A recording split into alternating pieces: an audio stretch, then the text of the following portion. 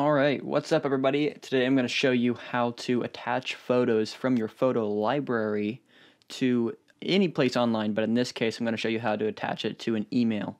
So let's get started. So first we're going to press compose. We're going to act like we're going to write an email.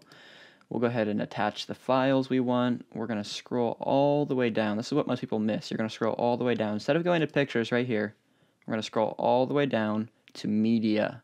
And this may or may not be shown on your Mac. So if it isn't, go ahead and press media, press show right there, and press photos right here. And from here, it's going to load your whole photo library, and depending on how fast your Mac is, it may or may not show it as quick as it's showing mine.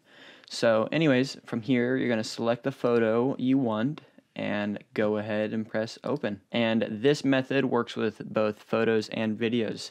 So that's a really quick tutorial on how to attach photos or videos from your photo library on your Mac to really any place online. It all works the same. That's all for today. Thank you guys. Bye.